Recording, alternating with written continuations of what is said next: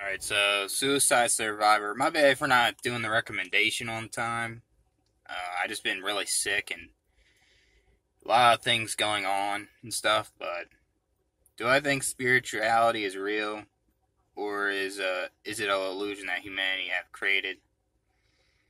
Like I don't believe that spirituality is being a or a person. Spirituality is like a mere like a high self, or maybe spirituality comes from the energy we feel like we have, silent peace somewhere we go. Um, I don't believe in spirits at all. It's the same thing as God, the ghosts. There's no physical evidence of it. If there's physical evidence of it, I guess I'll believe it, but I really don't see no evidence of a spirit or anything. None.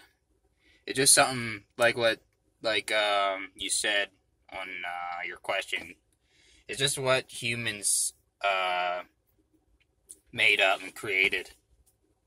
That's all it really is. It's just there wasn't enough, in my opinion, enough modern technology back then. There wasn't uh, there wasn't that many discoveries or inventions, and there wasn't that much science back then. So they used religion and spirits and ghosts and gods and you name it to answer the I don't know. That's what it is.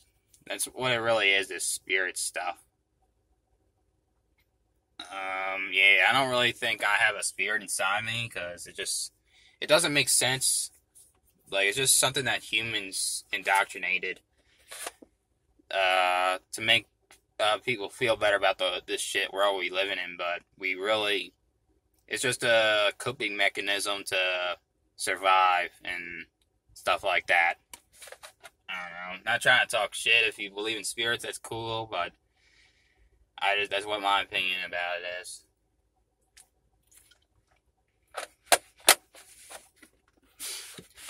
But I'll catch you guys with another one.